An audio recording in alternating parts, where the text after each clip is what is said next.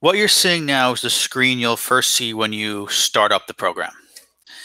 This is the screen used to register a animal coming in for an exam if you're not tied into a practice management software. So at the time you want to register, you need to first enter the animal's information.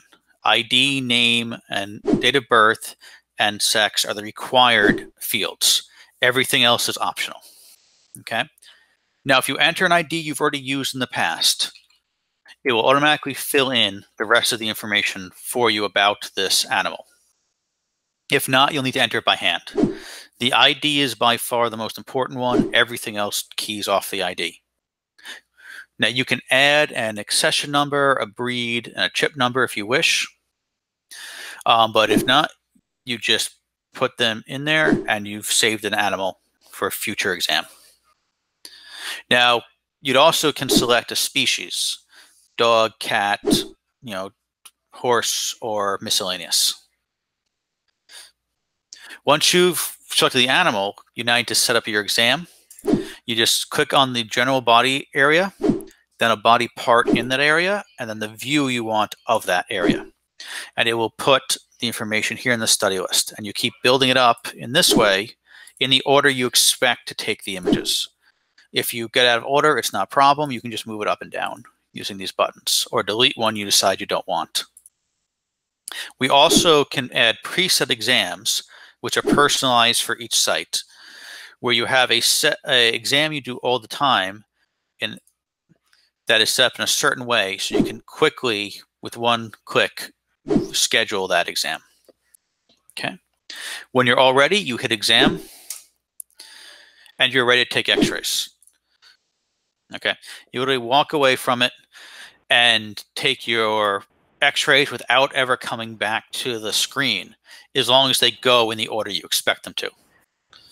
So right now, we would take a caudal spine, VD, and it'll move down automatically to the next shot. Okay, and you continue doing this through every shot, as long as every shot's coming up the way you expect. Okay. Now, if you ever want to change something or go back and retake, all you have to do is select the one you want to retake and take your shot. You can also reject the image that you didn't like. Okay, like I said, so for some reason I don't like this, I can reject it. It will ask me for a password and a reason because it tracks rejects. Okay. And this image now will be saved, but will not be sent if you ever export it or send it to another doctor. You can also adjust the images, make them lighter or darker, less contrast or more contrast. You can rotate them or flip them. You can put right-left markers on them. To add text, crop them down closer, or zoom in and out, or magnify the image while you're taking the x-rays. Okay. If you forgot to take a shot or discover something that you want to add a shot, you can always add exam and select another body part or view to take a shot of, and it'll be added to your exam. Okay. When you're all done, you're going to want to close this study. You'd click this button, and the study will go away. It's been saved now in review, and you can go back and view it at any time in the future. If you're connected to a PACS, you also now will have sent it to the PACS. Okay. If you had any more studies scheduled, they'll be listed here, and you can go and select a previously scheduled study to continue or finish. And when you're all done, you'll find that your images are here in review, waiting to be viewed in the future. Okay.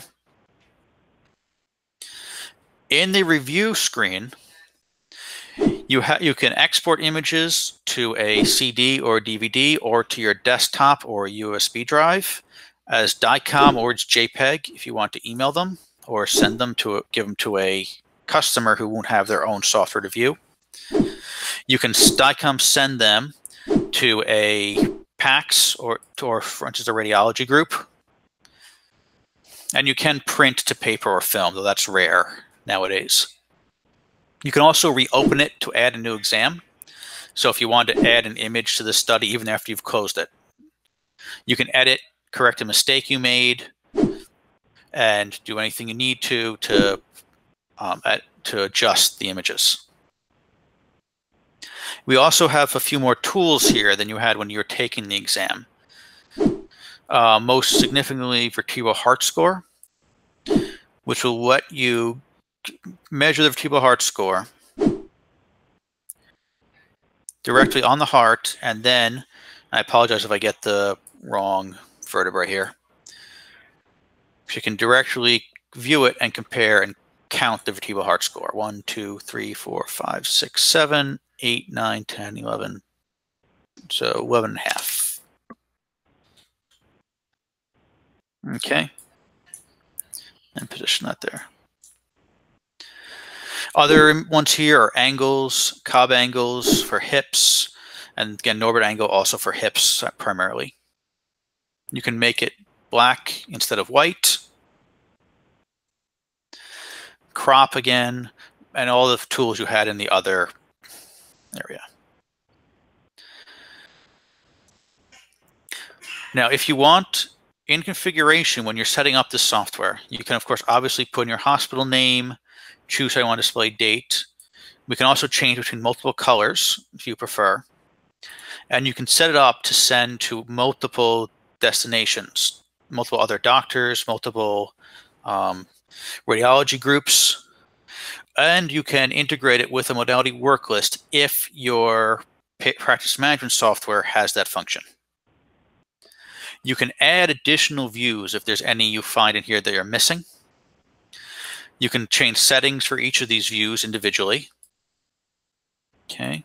And as I said earlier, you can create custom codes that you can use as shortcuts to do common exams or to integrate with a larger animal hospital that has their own preset codes. We also keep track of who took what x-rays, how many have been rejected, and also how many body parts have been taken and how many of those rejected for quality control purposes.